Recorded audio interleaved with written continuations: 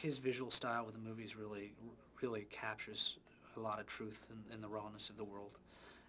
His storytelling, he's very generous as a director, very supportive, and very kind, very gentle, and you know, and I think that comes across in the story.